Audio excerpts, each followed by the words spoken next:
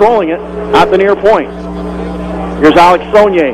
In over the line, gets bodied by Polasek. Milan picks up the puck over to Jodouin at the near point. Jodouin back to Milan, down into Alex Saunier. Saunier over to Alain Saunier.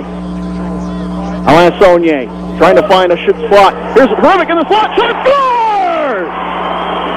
Alain Saunier was trying to find a shooting lane. He found Hrivik standing there right in the middle of the ice, and he puts it by Mosier, and it's 4-2, and the Wildcats still have another 5-on-3 as the first part of the double minor to Croteau comes off the board. It had 2:21 to go, so now that comes off, and 2 more minutes goes up on the board, and so it's still an extended 5-on-3 here for the Moncton Wildcats.